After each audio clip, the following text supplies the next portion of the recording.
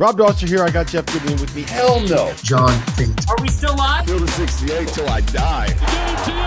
I'm sorry, man. I blacked out. Randolph children. DJ Khaled, you know the big DJ Khaled guy? Hands grown up and in. Goodman needs to be fired all the time. Josh Pastner. You're going to beat people straight up. You know the deal. Drink responsibly tonight. I'll be drinking with you. Jarrell McNeil. From the bluest of the blue bloods to the smallest of the mid-majors. This is Field of 68 after dark. All right, welcome back. Happy Halloween. Trick or treat to everybody, including Doug Gottlieb. Doug, do you still go trick or treating? Yeah, of course I do. It's the only reason I had What are you going to dress? I was going to dress up as you tonight. That's scary, although you're in a goblin costume. So, All right, welcome in to our annual Hot Seat Show. I'm Jeff Goodman, joined by Doug Gottlieb, of course, and Jeff Borzello of ESPN, two guys who have the pulse of the hot seat of college basketball. This is a show that some people love us to do. Some people absolutely hate that we do this, but it must be done. It must be done, and we're going to go through some huge names that are in the hot seat, and then we'll go down the list of some other names that maybe aren't quite as big among the power schools, and we'll also hit you with who are the guys that are going to be in the mix for big-time jobs next year, and not just Dusty May, which is the obvious one. We're going to give you a couple names here of guys that you don't know about that could be in the mix to take over for some of these guys that are going to lose their jobs. All right, let's come out of the gates, guys, with some big boy names. And I'm going to start with the biggest boy name. Doug, John Calipari. I'm going to give you some numbers, okay? His first 10 years at Kentucky, he went to he won a national title, 3 Final Fours, 3 Elite Eights, Sweet 16. They averaged 30 and a half wins a year over those first 10 years. And they won 31 NCAA tournament games over that span. The last 4 years, and I know one of those years they didn't play a full season. They didn't have a NCAA tournament. They averaged 20 and a half wins a year. They have won one NCAA tournament game against Ed Cooley's checked out Providence team last year. They've won one tournament game in the last 4 years. John Calipari is owed $33 million after this year. Will still be owed. Is he on the hot seat, Doug? What has to happen for John Calipari not to be the coach next season at Kentucky? I think they'd have to have an NIT like a collapse or barely sneak into the NCAA tournament. It's so much money. And the challenge is, and I think you're seeing this actually at Alabama in football, is, the landscape has changed so dramatically. Because unlike football, you have overtime elite, you have the NBL, you have the G League Ignite, taking away, let's just say, half of the top 10 players in every year's class. And then like football, now all of a sudden, there are new players in the game where when you're recruiting the big boys, you're not just recruiting against Duke and North Carolina and Indiana the way you used to. Now anyone can put all their resources towards one player, and you can frankly get outbid or equally bid. And then the kid goes like, well, why would I go to Kentucky when they haven't been winning recently? They don't have the depth of draft picks recently.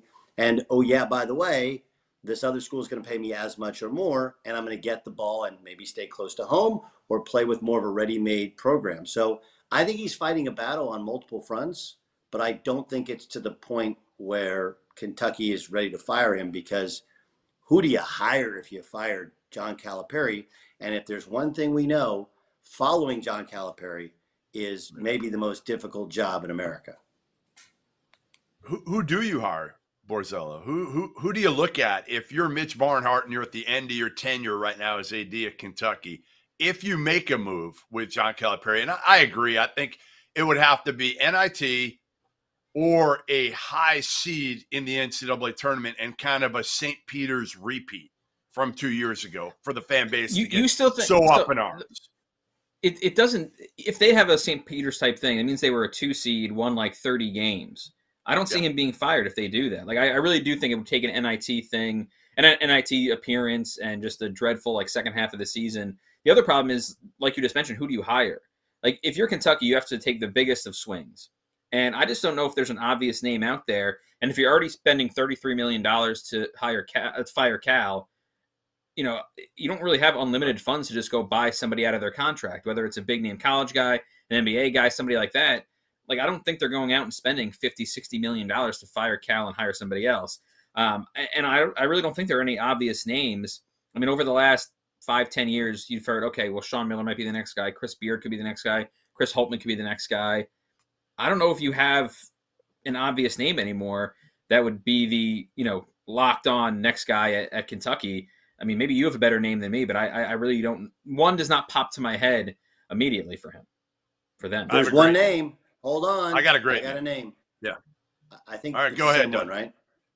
Billy Donovan. Maybe. Yes. Okay, I thought of him. I mean, he was going to cost money. They had a players only meeting after the first game. I know, first game of the season. Yeah. It's not going to go well for Billy. Yes, it's not going to go well this year. No, and here's the other part where there was, you know, you go back 5 years ago and it was done with the college thing, not doing it. But now it's like, okay, maybe the pro thing is done and kids are grown and, you know, it's Kentucky. It's essentially a pro job anyway. You know, I think that's the one name. But he didn't go out. It's a different landscape. The issue now. is this. More okay, money. the issue is this. Okay, we all operate under this. Kentucky's got money.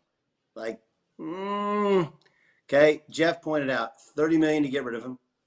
Probably another 5 to 7 to get rid of the staff as well. Remember, those guys have multi-year contracts.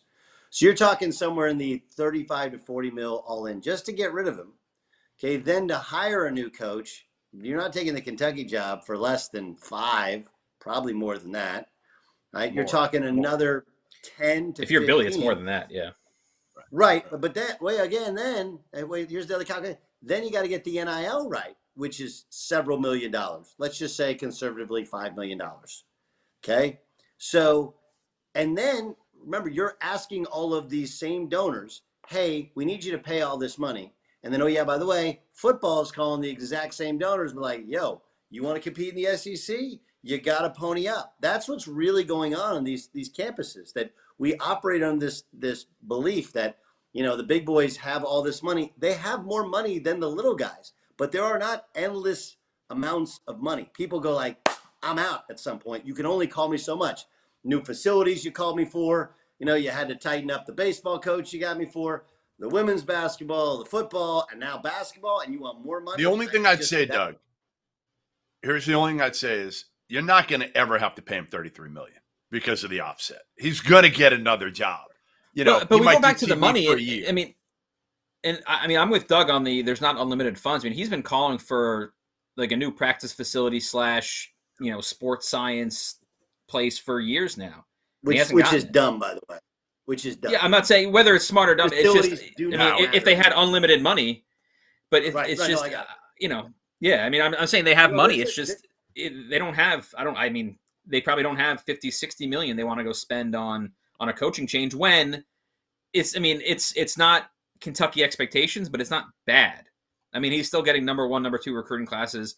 Aside from the you know, disaster of a few years ago. Okay, so they're still competitive. All right. It's time to talk about Vaulted, first of all. Vaulted is an app that allows you to participate in daily cash prize pools without an entry fee. VLTED.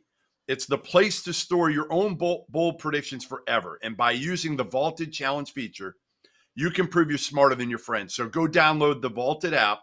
Give it a try for free.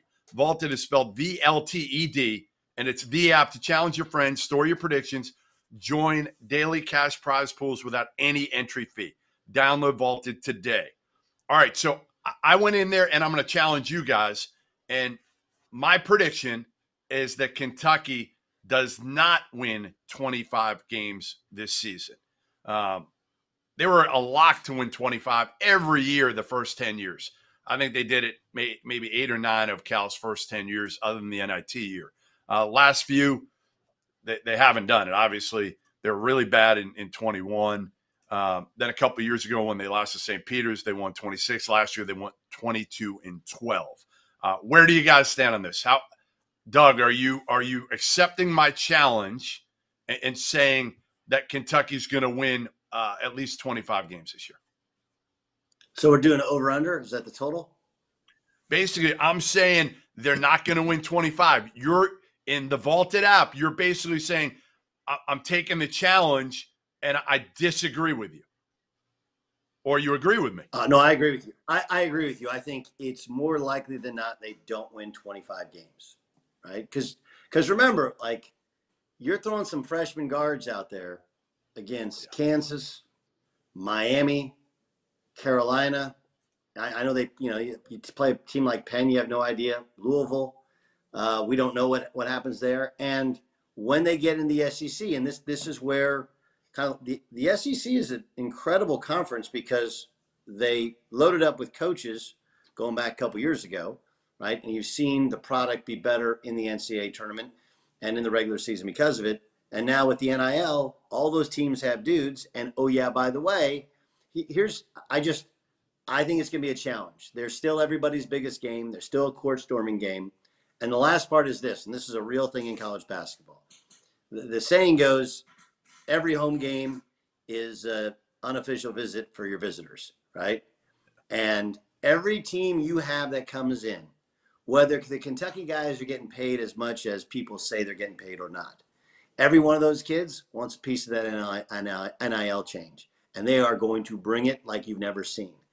The combination of you still have COVID seniors and older guys, the plethora of talent because of the NIL in the SEC and the coaching in the SEC, it's more likely than not they don't win 25 games. I still think you have a very good year. I don't think they win more than 25 games.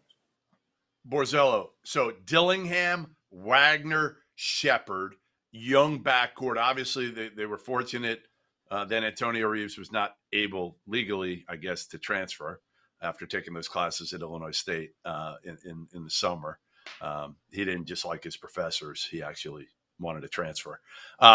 Where do you stand with this team? Trey Mitchell, huge addition, got fortunate there that Huggy Bear got fired and they were able to pluck him from the portal. Are they good enough to win 25 games? I think so. And I think part of it is, you're right, they're a young team. The other part that you didn't mention is they literally don't have any big men right now. Two of them are out with foot injuries still for a few more weeks. And then another one, we don't really know his status for the season. But if you look at their non-league, and Doug mentioned a couple of tough games. They do play Kansas, they do play Miami, and they play Carolina. They play Gonzaga way later in the season. But the rest of the non-league schedule isn't that hard. I mean, it's New Mexico State, it's Texas A&M Commerce, it's Stonehill, St. Joe's. So I'm saying, like, they can go into league play 10-3. Sure. Maybe 11-2. They could beat Miami at home, I still think, with the roster they have. Yeah. And so then you go into SEC play, and if you go 12 and I think they play 18 games now. And let's say you go 12-6, 11-7, you probably need 2 or 3 postseason wins to get to 25. But I do think that once they're clicking, once they're fully healthy, in terms of next level NBA talent, there's not going to be a lot of teams that have more than that on the floor with them.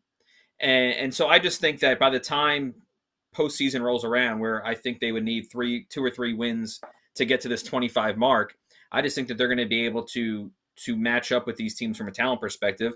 And then these guys, the freshmen, they're going to have basically a full season under their belts. I like Wagner more than you do. I like Edwards. Mitchell has been around for a while. Antonio Reeves is a really good scorer. And then if Bradshaw can ever be healthy, he's going to be one of the most talented bigs in the country. And then you fill in, Dillingham is depth. And they have a lot of pieces.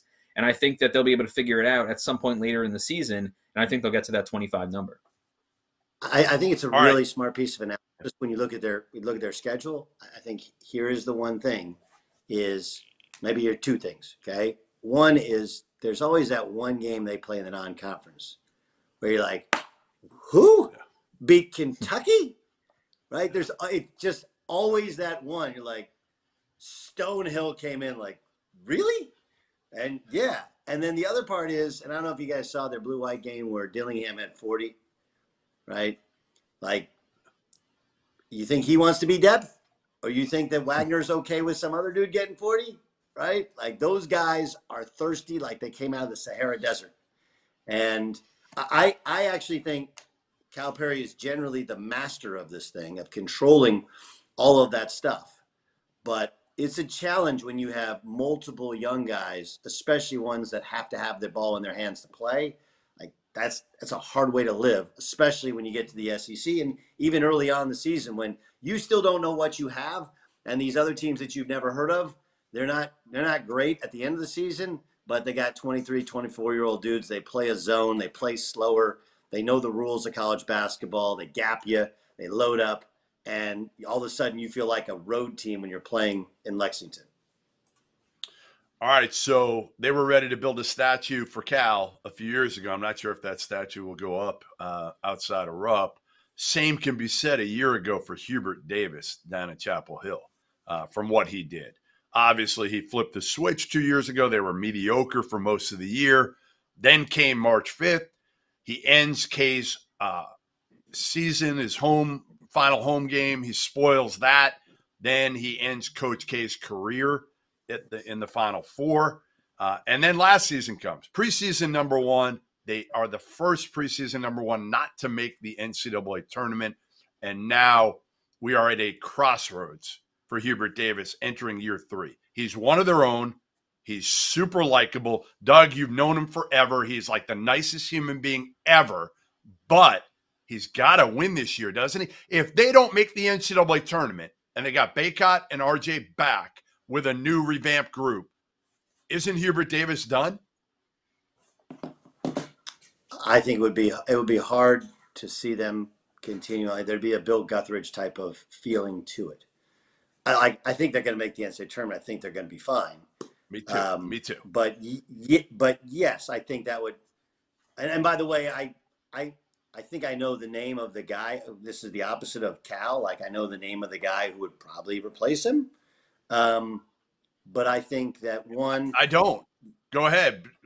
I'm not sure of who it is. Wes Miller. Well, that probably yes, as long as a year or 2 years. Yeah. Probably a year or 2 years away at Cincinnati from flipping it, you know. But I think Wes Miller would be because Wes, Roy Williams is still in very much. Bubba Cunningham's a very good AD, but Roy's still very much in control of that thing. So look, I think Hubert's going to be given a long leash. But yeah, if they have a disastrous season and not making the NCAA tournament is a disastrous season, I could see a way. But again, Carolina these are the new times, right? Like it used to be an honor to go play at Carolina. Like, yeah, okay, got to come with the money. They do have plenty of talent. It's not like that league is great. You're never going to get a better time in the ACC with Syracuse changing regimes, with Louisville being down. Pitt still hasn't gotten it going just yet. But yeah, I could see it. But if there's ever a guy that's going to get an extra amount of time, if he has another bad year, it'd be Hubert. Yeah. But I could see a Guthridge type of deal if it went really, really bad like it did last year. All right, Borzello. Caleb Love's gone. They bring in a bunch of transfers. Again, other than Baycott and RJ, it's a completely different team. How much are you buying that Carolina's going to win enough so everybody's just backs off and like, all right, you know what? Maybe Hubert is the guy again. Yeah, I think they have a top 20 second weekend tournament type team on paper. I think Hubert realized that, maybe they need to get a little older. He went out and got a couple of high major tested guys in Cormac Ryan and Harrison Ingram. Elliot Cadeau, I think he's one of the best passers I've seen in at least high school basketball in a really long time. He's going to take some time to get going, but I just think on paper, and obviously they were on paper number one last season, but I just don't see a complete collapse for another year. And to me, people can point to like Matt Doherty and say, okay, he was gone after 3 years, but he had he had the one good year, second round exit, but he had an awful season when they won 8 games. And so I just think it's a completely different dynamic, assuming they make the tournament. If they make the tournament, this all goes away. And the other thing is, Wes Miller would be a logical replacement, but I don't think Cincinnati's a tournament team this year. And so that would be going on 3 years with no tournament for him at Cincinnati. You can make the case Hubert's had a better season than Wes every year in the past 3 years. And so I just think that makes it a tough kind of replacement if that's the next guy, whether it's now or in 5 years or whatever. And that's another school where if it's not Wes, who is it? And maybe they open up and go wide and have a national search, but they haven't shown a tendency to do that in a really, really, really long time, maybe ever. And so I think in 4 months, this conversation is going to sound pretty far-fetched in terms of Hubert on the hot seat, because I think this is a top 15, 20 type of team. Yeah, I mean, I think the big question. Both those guys probably will be around. Well, Cal's always going to have the pressure, though. Cal's always going to have pressure no matter. I mean, if they're 22-10 and like a 6 seed in March, I mean, they were 6 seed last year, and people were saying it wasn't good enough. So he's going to have heat either way. Hubert, I think, like Doug said, he's going to get that extra time. He's going to get a little bit extra patience from the fan base. The big question with Carolina is going to be Elliot Cadeau, and because we've seen now he's older. He reclassed obviously up, but he was older anyway. But this is a huge trend in the college game where kids reclass when they're in 8th grade, so they stay back, and then if they're highly recruited, then they reclass. And obviously we've seen it with the kid who's going to Duke. We can probably talk about on a different show coming into next year, right? But when we've seen reclasses at the point guard position, they haven't worked out well. That's my only thing. And I know that he's traditional freshman age of a college basketball player. He's 19 years old, so he's not he's not 17. But that's my only thing is I think it'll help that he's gonna be playing next to 22-year-old RJ Davis and 20. No question. Cormac Ryan's probably 24 now. No question. So he's got some older guys next to him that can handle the ball. Yeah. Right. And look, Harrison Ingram's not great, but he's a good, solid player. Cormac Ryan, I think, is pretty damn good. They made some very smart additions in the portal of guys that don't need the ball or don't need to overhand the ball, but they do need somebody who creates shots for them. And Cadeau's that guy. And what he does from January 15th on is going to tell you all you need to know about this team because he has the ability. It's just reclass as freshman point guards haven't traditionally worked out well for the point guard or for the team. Hubert was 20-13 last year, 11-9. They were 7th in the ACC. They cannot have a repeat performance of that. Like you guys said, they got to get in the NCAA tournament or else I think that's it for Hubert Davis. Kenny Payne, man, this one is hard to talk about because bad timing Kenny for him, Payne or bad timing for this episode, I guess. Yeah, horrible timing for this episode. And exhibition games generally don't mean anything.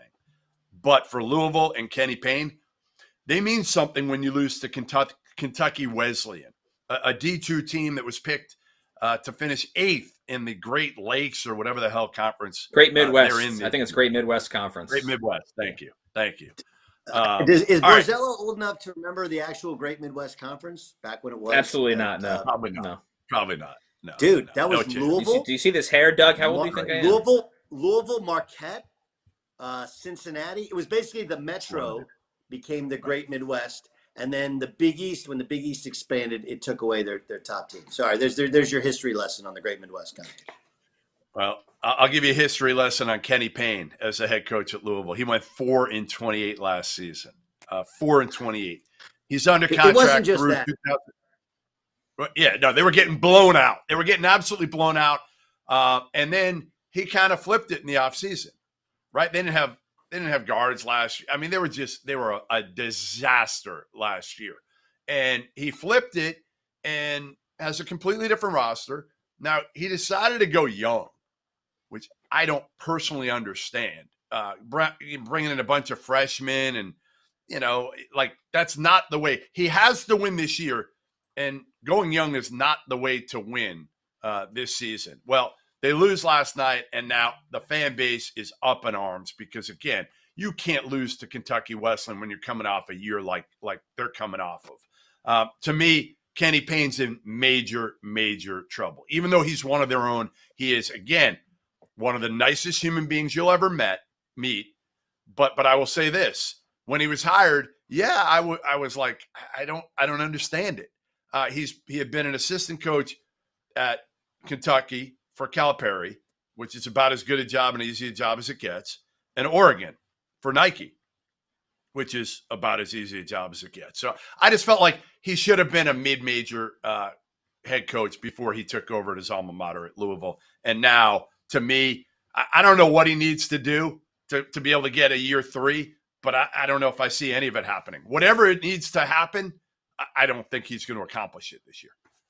What concerns me about Louisville is that part of the, I guess, reason for some level of optimism going into the season was a pretty soft non-league schedule. I mean, they have a couple of marquee games, but they opened the season against UMBC, Chattanooga, and Coppin State all at home, which theoretically should be 3 winnable games, get some confidence going. I mean, remember last year they lost, what was it, their first 11 games, first 9 games of the season? This should have been a way to just kind of flip that and change the narrative a little bit in the first few weeks. And losing at home to Kentucky Wesleyan, and the thing, it wasn't even a game where like Kentucky Wesleyan got hot, made 15 3-pointers. Kentucky Wesleyan wasn't very. They've shot like 36% and made 7 threes or something like that. Turned it over a bunch of times, and so it's kind of scary that games that are supposed to be building confidence, and it's now they're going into the real season, the regular season, with another exhibition loss, second year in a row that they've lost to a D2 team at home in the exhibition. The talent level is better than last year, still not all that high. And now you have just, again, a really negative vibe, negative feeling going into the season.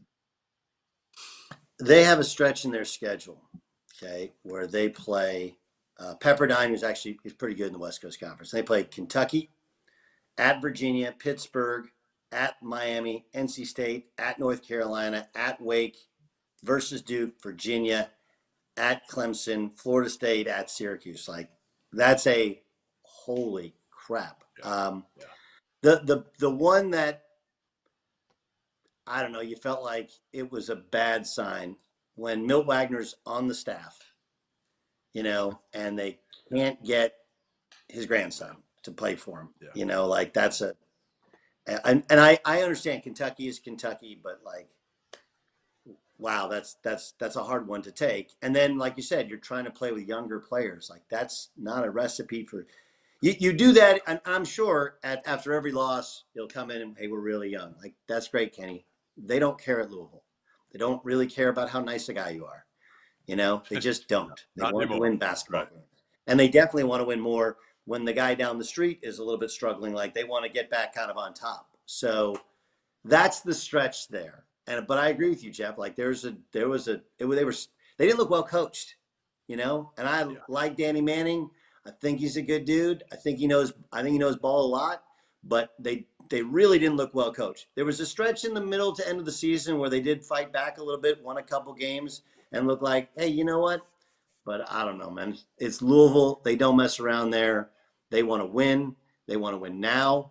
They don't care about anything else, and you couldn't get Milt Wagner's grandson to come play for you, and he's playing down the road. That stretch in the middle season will tell you everything you need to know. Yeah, I don't see a year 3 coming for Kenny Payne. I just don't. I think, again, the fan base is not going to be happy with 12 wins.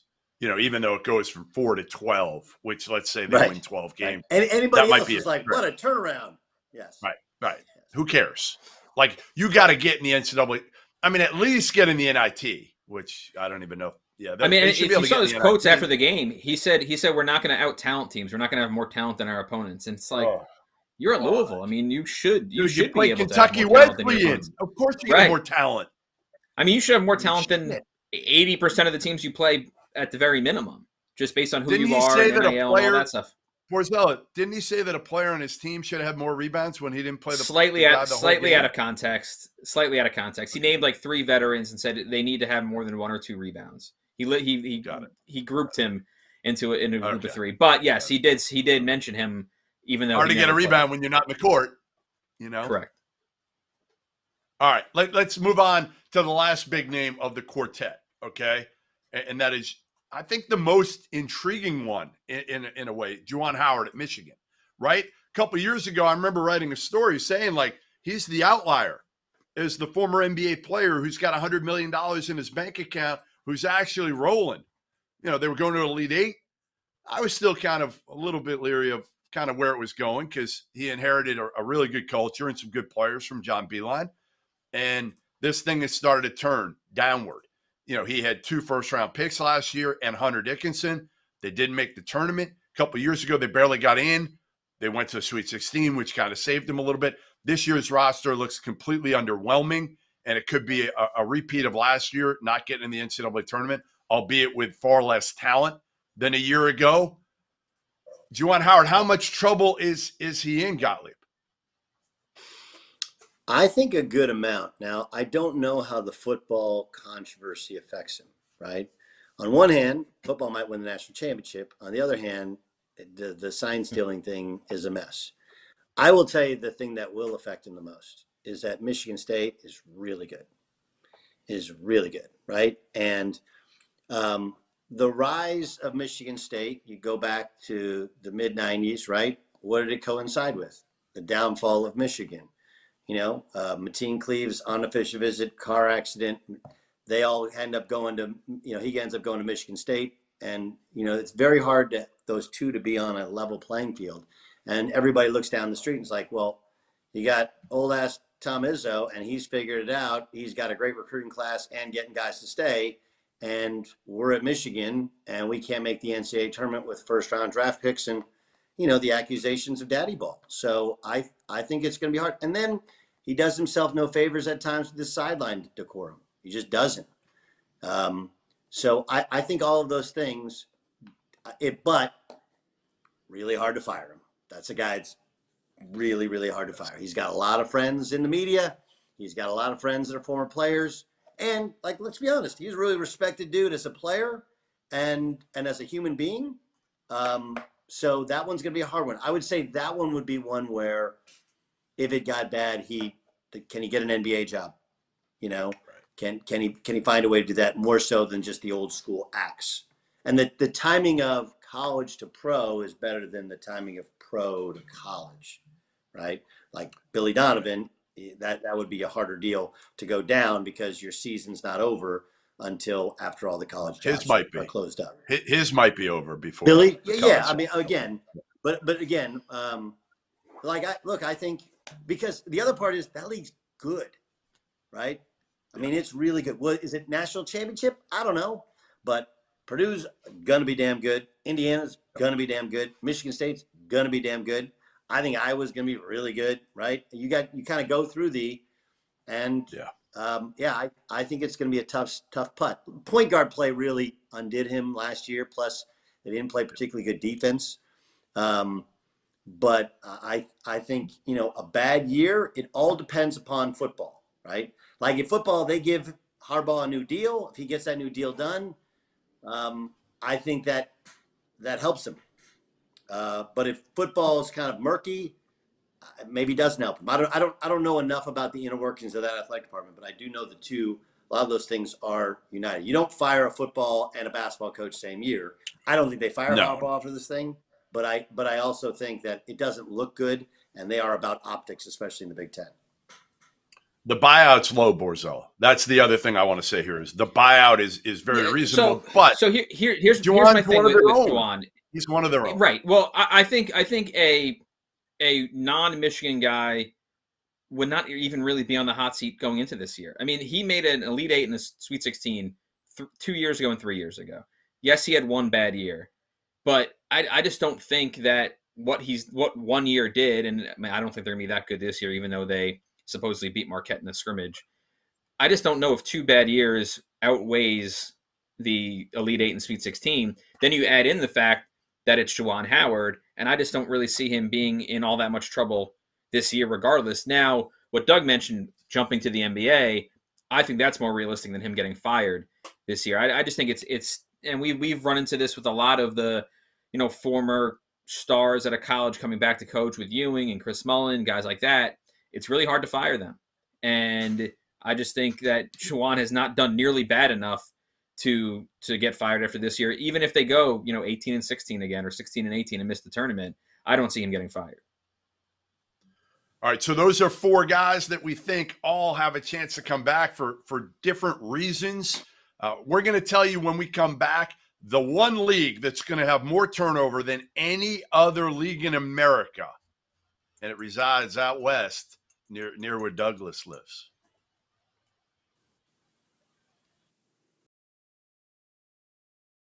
Big news. The Almanac is officially back. The most exhaustive and comprehensive guide to the 2023-24 college basketball season is available for pre-order now. If you go to cbbalmanac.com, link is in the description below, you can pre-order for just $15.99 or 20% off the sticker price. The format is going to be a little bit different this season. Instead of an 850-page PDF, you'll be getting access to the full site with league-by-league PDFs available for download. The preview will be live on September 20th, so you have until then to be able to get your pre-orders in. So for insight for all 362 Division I teams, from their head coaches and the experts that cover them, make sure you hit that link. Are you a college basketball junkie? Are you the kind of fan that gets frustrated that this beautiful sport has such a lack of national coverage outside of the month of March? Well, let me tell you about the Field of 68, an all-encompassing digital network of podcasts, live streams, and newsletters that cover the sport at every level on every platform. From the bluest of the blue bloods to the smallest of the mid-majors, the only way to keep up with college basketball is through the Field of 68. All right, welcome back. Field of 68 After Dark. I'm Jeff Goodman, joined by Doug Gottlieb, Jeff Borzello, and we're talking hot seat. And we're talking about the league that is going to be no more, that is going to be ravaged also, I think, by some turnover after this year. So it's kind of strange to talk about the Pac-12 after this year when it's going to be no more, but we'll talk about the current league, the way it's constituted, and some of these coaches that are going to be in trouble. And listen, we're not going to go deep into the weeds on some of these guys, but we know Wayne Tinkle, he's gone. He's gone. I mean, he was guaranteed a ton of money after the Elite Eight in the pandemic. I don't know if he's gone. He still has between $8 and $9 million after this season. Yeah, after this coming season. I don't know if I see that. I think Jeff. he's gone. Jeff, I think they're going to lose enough. That's a lot of money, man. Jeff, where's the money? They're going to lose enough. I mean, who's going to be in the stands? You're. Let me help you out here. Oregon State does not have a conference. Okay, they don't have a conference. I just don't know how you keep them another year. Good, that's fine. Okay, Scott Barnes just got an extension. He's the AD. He hired him. He gave him the extension. Okay, so this is one of those, you don't like you cooked it, you take it out, right? Your wife tells you take out the trash. If I'm Wayne Tinkle and I'm owed 8, I say, you know what? I don't really want to work anymore. Like, give me 6, and I'll go away and I'll retire. No, Wayne wants all 8. Wayne's like, I know, but and you also make it seem like they're going to have like a sold out crowd if they got rid of Wayne Tinkle. I mean, they've been to 2 tournaments in the last 35 years, both under Wayne Tinkle. They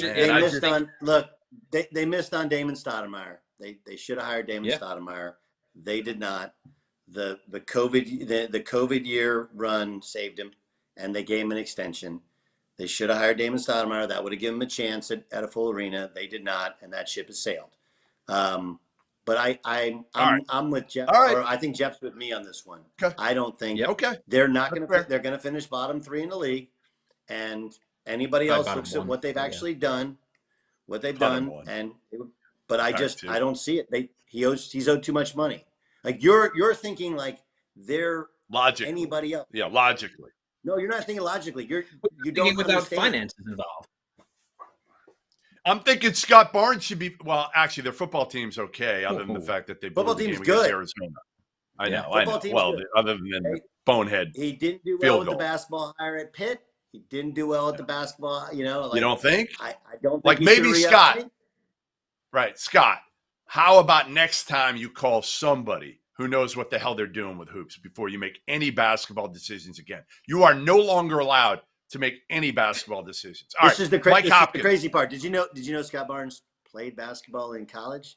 Also, Tim Duryea, is it Tim Duryea? That's who he hired at Utah State. Right? Yeah. And then he was out. And then he fired him. He was out. Yeah. All right, let's move on. Mike Hopkins at UW. Kind of a completely different – they got NIL, man. People don't know. UW's got NIL. That's how they were able to kind of revamp their roster this year. Unfortunately, I think he did it with some non-shooting guards, which probably isn't the way to do it. They're old. Yeah, you brought in 2 non-shooting point guards. That doesn't make any sense. Yeah. Yes. It really does not. It does not. He's under contract, I think, through 24-25. They've been very average lately the last couple of years. Everybody loves Hop. Everybody loves him. Does he survive another year with this group, Borzello? I lean no. I do think they have a talented roster. I don't know if it's enough to make the tournament or really make any waves in the tournament. And now the buyout or the guarantee, I think, is down to about $3 million after this year. The one thing is that it's a new AD, and it could be I want to get my own guy in, or it could be right, or it could be let's give me a year under my belt before I have to make a humongous decision. But I lean no right now. Gone, or does he get another year, Doug? I think it's more likely than not that he's gone. Troy Dannon's the new AD for people who don't know. He came from Tulane. It took him 2 hires, right? His first hire was Mike Dunleavy Jr. That didn't go well, but then he fixed it. He did a good. One of the worst ever. Okay, previous to that, it was bad. It was bad.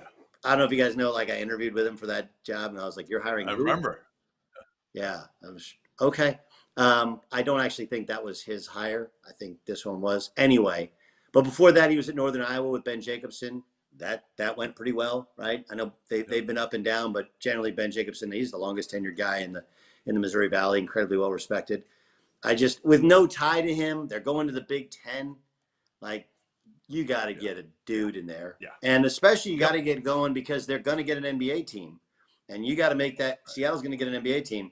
You got to get that thing going before the NBA comes to town to get Heck Ed or whatever they call it now. To Heck Ed back full. I think this is more likely than not going to be. Look, they were a little bit better last year, and I think there's a world in which they could be pretty good because Cal. I don't know, if Jalen gets if they get everybody eligible, and Stanford's kind of what they call kids say mid, right? There's some wins to be had out there. But Colorado's good, SC's good, UCLA's good, Arizona's good, Arizona State's the same as they always are. I think it's more likely than not that they finish bottom half of the league and he's fired. Yeah, I don't think the Paul Mulcahy, Severe Wheeler backcourt is ideal in this day and age. You mentioned Stanford. Jared Haas enters year 8 at Stanford without an NCAA tournament. He's had plenty of talent come through there. Bernard Muir just, doesn't make moves, right? Like Stanford, do they care anymore enough? And which is sad because, you and I, Doug, years ago, Stanford was really good. You loved going to games there. Now it's like there's nothing. There's nothing in Palo Alto. Nobody hard cares to compete there, anymore. Though. In fair enough, hard to compete. Don't draw anybody. Nobody wants to give an NIL. Now they're going to be playing the ACC. I don't know. I know some of the alums the former player alums haven't been happy. And he loses his point guard at a grad transfer to NC State. He loses Harrison. What's his name? Going to North Carolina. Loses Harrison Ingram in North Carolina. So it's not great. I think that's a team that probably finishes right in the middle of the pack. They're not terrible, but I think at some point you got to go. And the new league kind of makes it sort of easier. But those jobs are really hard, man. Vandy, Northwestern, Stanford, smart school jobs are really hard because alums don't feel they're not given money for basketball. No thanks. And kids don't care as much on campus, and it's hard to win because everybody else cares. The couple interesting things about is I just think it's the logical replacement for the last couple of years. Everyone thought it was going to be Mark Madsen, and now he takes a job at their rival school. Yeah. I don't know if it'd be No, their they rival screwed forever, up. but Amazing. I mean, I think, he probably looked at it and said, well, they've had 2 years where a lot of people thought they might fire Haas. They put out a statement after the 2022 season saying he needs to show signs of improvement. Then they have their worst Pac-12 season in 5 or 6 years. Still don't fire him. And so it seems like Mark Madsen got kind of tired of waiting, but now Stanford kind of dropped the ball on that. Russ Turner's the big probably the question most would likely. be the big question would be would Madsen and what's the buyout if he left in a year or two and went to Stanford. Well, I mean, listen, I think hard to they turn down your alma mater. It's hard. You know that. Hard to turn them down. You're coaching at the arch rival. Yeah. Still your alma mater. And by the way, all right. Here's the reality to it. Okay, so he flipped the roster at Cal. I don't know how good they'll be. Again, depends upon who gets eligible. Yeah. But you can't do that at Stanford. I think there's a reality to it. So True. I think Russ Turner becomes the guy. That's my feeling. Okay. All right. The most intriguing in the Pac-12, and then we're going to go quick. We're going to go quick after this because we only have a certain amount of time. We want to get to the final segment, which is guys that we need to keep an eye on that are going to move up. Bobby Hurley. Bobby Hurley does not have NIL really. Has done a really good job. When you look at it, and again, I went to school at Arizona, so I know this situation pretty well. He has NIL. Who told you that? Not great. No, they don't have great NIL. You're wrong. You're wrong on this. They don't. What I'll say is, again, he's actually done. If you look at it in its totality, he went twice to the tournament. Took him a little while to get it going. Went twice. They were going to go a third year. Then he took, 2 kids that he probably shouldn't have taken, and Josh Christopher and Marcus Bagley, and they kind of screwed the whole thing up a little bit there and haven't been able to quite get it back. He's got a good point guard coming back this year in Frankie Collins, but not a whole lot else. Jemiah Neal had a great exhibition game already, but they don't have a ton. So let's say, for argument's sake, and I think this is probably valid, Borzello, that they don't make the NCAA tournament this year. They finished 7th in the Pac-12. He doesn't get along great with his AD. Is this it for Bobby Hurley? I mean, he needs to find something else if he can get out, doesn't he? Yeah, I think this is another one. I think it would be more likely he'd leave for something else before getting fired. Yeah. I mean, I don't think we really know how they're going to be this year. I mean, I think on paper they don't look good, but they're bringing in like 10 newcomers. It's a completely new team. But I mean, like you said, he hasn't done a bad job. I mean, he's been to 3 tournaments, probably should have been to a 4th in the COVID year. And, he's been on the hot seat, it seems like, for 3 or 4 years now. Got the extension, so he still has 2 years after this. And I don't know. It seems more likely that he would look for something, which is, something that he's been, rumored to be doing for a couple of springs now. And I think he'd probably keep doing it next spring and try to find something else. But I don't know if he'll do, poorly enough where they would get rid of him after this season. Doug? Yeah, I mean, I think the Ray Anderson relationship is a weird one, right? And, Ray would probably, I think, it would be interesting to see what happens if he made a move, if Bryce Drew doesn't have to move and gets the job, right? But they had a secret scrimmage, and I've heard it's kind of the same old, like athletic. Everybody goes and gets theirs, a lot of one-on-one ball, whatever. But I do think that Bobby has a tendency at times to do his best work when we think team's going to stink. Like he has that ability. I would have thought St. John's would have been I think a lot of people thought St. John's would have made sense. But I'm with Jeff. I think something on the East Coast would bring him back. I think that would make it smoother because you're right, Jeff. Like Arizona State does not have great basketball tradition, right? They just don't. And so if you look at the totality of his career, he's done a good enough job, right? And they haven't. Yep. The arena sucks. Like that thing looks exactly like it looked like when Byron Scott played there. Everything here's the crazy thing about Tempe. Every building is brand new except their basketball arena. I mean, it's a dump. So they've done. All right, Let's do a little rapid fire. We got to get through some of these go other ones. All right, rapid fire.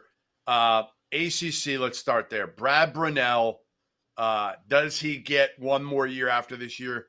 I say last year they basically told him, if you don't get to the tournament, you're gone. Well, he didn't get to the tournament. He got one more year because he's such a good guy. He can coach. They drew well. I think he gets one more. I think he's got a good enough team. He gets one more quickly. Borzello, go ahead. I think he gets another year. I think they make the tournament. I think he's got 2 anchors to build his team around, and they bring in Joe Girard. I think he's got 3 high-level players. They make the tournament. He gets another year. I agree with both. Agree. Okay. Leonard Hamilton, Doug. Does he retire? Do they bounce back? Is this it for Leonard, who, again, is the youngest 70-something-year-old on the planet? I think he remains until he decides he doesn't want to do it. Jeff? I have the same exact thought as Gottlieb. He does not seem to want to retire, and I don't think they fire him. I don't think they have a good enough team to make the tournament, but I don't see him retiring. And you're probably going to ask about Larrañaga. I don't see him retiring either. Football's good. I'm not even asking you about Larrañaga because there's no way Larrañaga retires. 0 chance. 0. Why would he? He's killing it. He's doing the best work of his damn career. And he goes to the beach whenever the hell he wants. Like, it's the greatest job ever. No, he's fine. All right, Josh Eilert at West Virginia. This is an interesting one. What? Now, they're down 4 starters already now to start the season from what they thought they were going to have, right? They thought they were going to have Jose Perez. He left or got kicked off. He's now at Arizona He wasn't State. going to be a starter, but okay. Raekwon Battle is still not cleared, okay? He would be. The governor wrote a letter for Raekwon Battle. How about that one? That's West Virginia. That's college sports, right? Yeah. A cook. Hopefully he's okay, but he's not going to get cleared anytime soon to be able to play back on the court after that scare he had in the exhibition game. Kirk Creasy just got hit with a 9-game suspension right before we started recording this from his deal at Arizona involving some tickets, according to my sources. If the world was a fair place, Jeff, if the world was a fair place, Josh Eilert would get 3 or 4 years. He's an awesome dude, okay? Yep. And he absolutely deserves a shot. The world is not a fair place, right? They have massive NIL, which means they want to win. And like with Huggy, you'll get calls. Maybe not at Kansas, he never got a call. And then Huggy hanging around, I don't think helps either. That thing is bad. Probably true. The exhibition game for what? When you're suing the school, like so bad, such a bad look. Yeah, I don't think so. He's got to get him to the NCAA tournament. Are we in agreement? Yeah. If he gets him the tournament, he gets something. He gets another year now. Sure. No? Right? Gets something. Yeah. It may not be a lot of guaranteed money, but if he gets this team now, currently constituted, to the NCAA tournament, the dude deserves another year at least. To me, I mean, they've made it pretty. I mean, they had a national search before hiring him in the summer. Like, they clearly wanted to go and hire somebody else. And so I just think that he's going into the season with in a pretty bad situation. I don't think the roster is very good, assuming all these guys don't really come back. I mean, even with all of them, it's just an okay roster. It's probably a tournament roster. And now with the guys injured and ineligible, I just don't really see them making the tournament. And so I just think it's a really tough deal for him in this season. I see them conducting another search in the spring. All right, we're going to do literally rapid fire yes or no's now. We're going to do yes or no's on these final 4 guys, okay? Do they get another year, or are they done after this year, basically? All right, Johnny Dawkins at UCF, Doug. No. Borzello. Which is no. They get no more years. He's done after this year. Correct. All right, so no.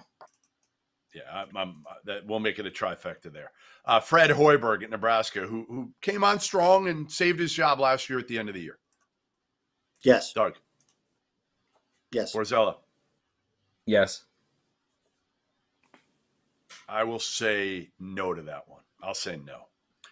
Ben Johnson, Minnesota, entering year 3. It's been a rough sledding for Ben. Yes. Yes. No. I'm going to go yes. I'm going to say he gets one more. Jerry Stackhouse at Vandy did well at the end of last year, but, Vandy's still got some tradition. And, Stack as a kind of a new team again. A bunch of guys transferred out. Doug. I think Stack leaves for a professional job. Borzello. I don't think he gets fired. I think he's there if he wants to be there. Yeah, I don't think he gets another NBA job. I think one more year at Vandy, and then that's it for Stack. All right. Coming back, we are going to tell you the names again. Listen, everybody knows about Dusty May at FAU. He's going to have a great team again. He's going to be in the mix for any of these jobs that open up. We're going to give you a few names that you don't really know about or aren't thinking about that are going to be in the mix this carousel when we come back after dark. Hot Seat Show.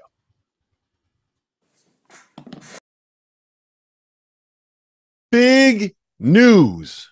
The Almanac is officially back. The most exhaustive and comprehensive guide to the 2023-24 college basketball season is available for pre-order now. If you go to cbbalmanac.com, link is in the description below, you can pre-order for just $15.99 or 20% off the sticker price. The format is going to be a little bit different this season. Instead of an 850-page PDF, you'll be getting access to the full site with league-by-league PDFs available for download. The preview will be live on September 20th, so you have until then to be able to get your pre-orders in. So for insight for all 362 Division I teams from their head coaches and the experts that cover them, make sure you hit that link.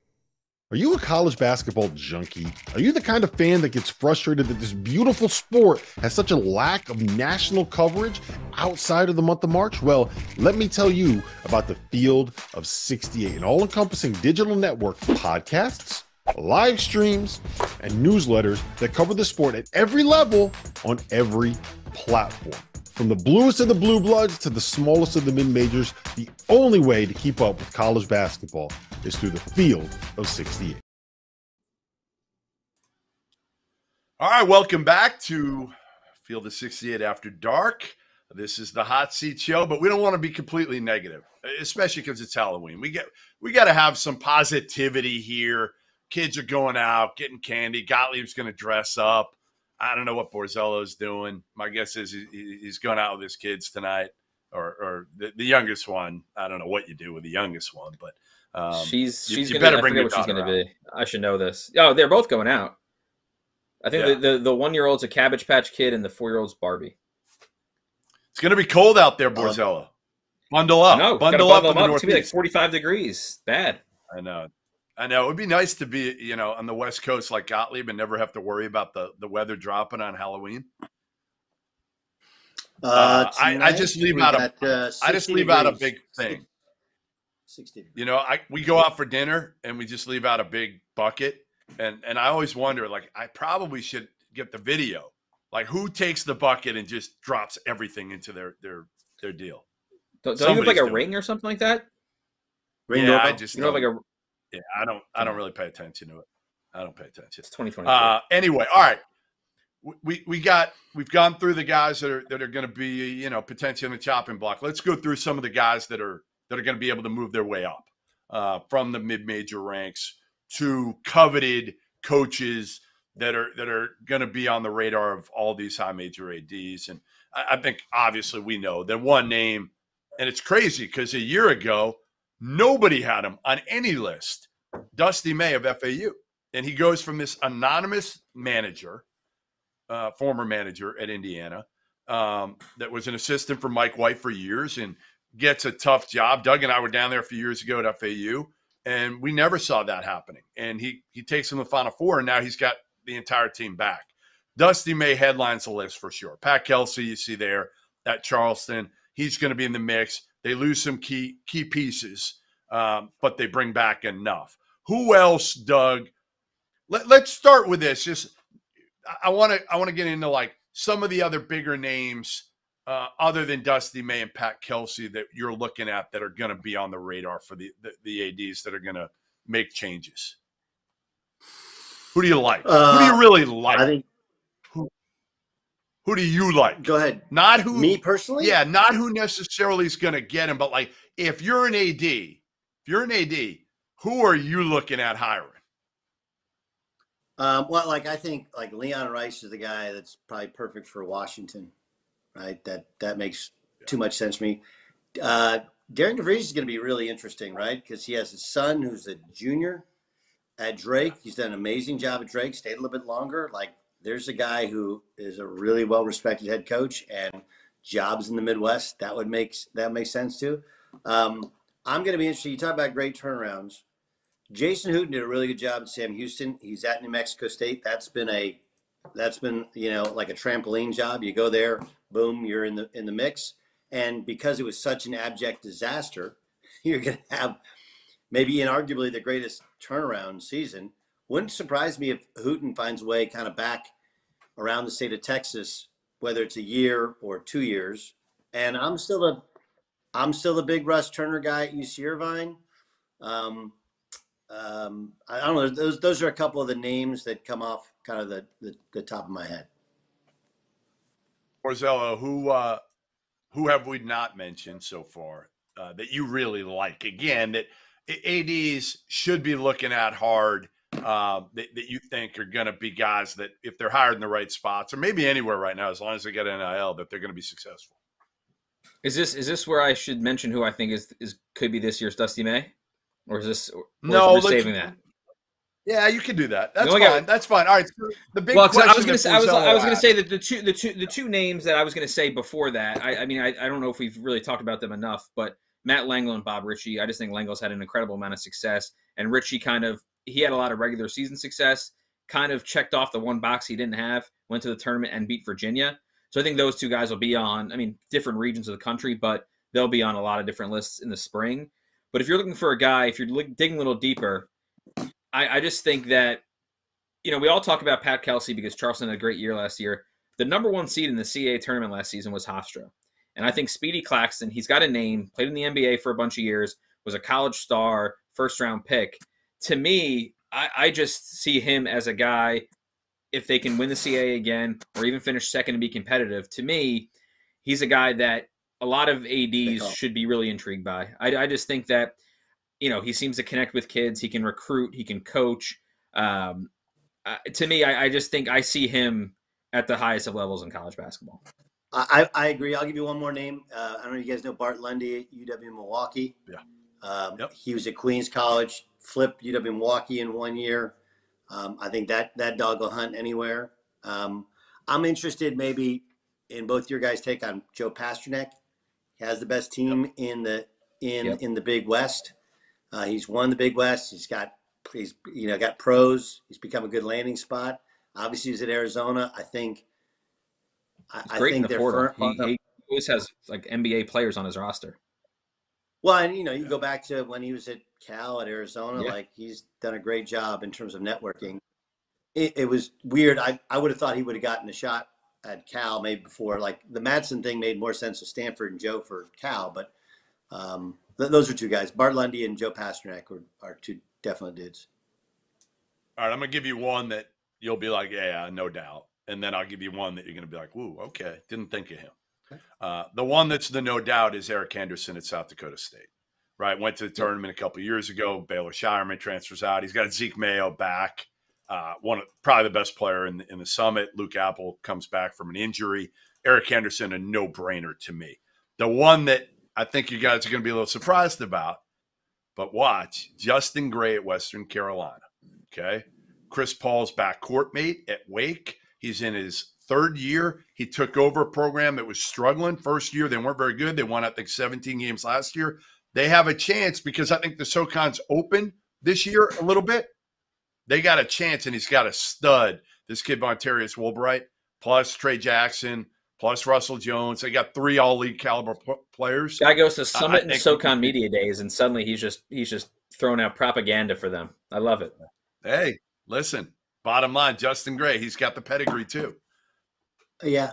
I like Brian Baroni, what he's done at SIUE at Edwardsville. It's a hard job, and he's made it into a pretty good job. Let's be honest, though. Dusty May, Pat Kelsey, those are the two guys certainly that are atop everybody's list right now. The question is, what jobs would get them to leave their current situations? Because life isn't so bad in Boca Raton and Charleston. Trust me, I know with the latter. All right, thanks for joining us. Hot Seat Show. Thanks to Dagan Hughes, our producer. Thanks to Borzello, Gottlieb. And hopefully nobody will get fired. We don't want anybody to get fired. So happy Halloween, everybody.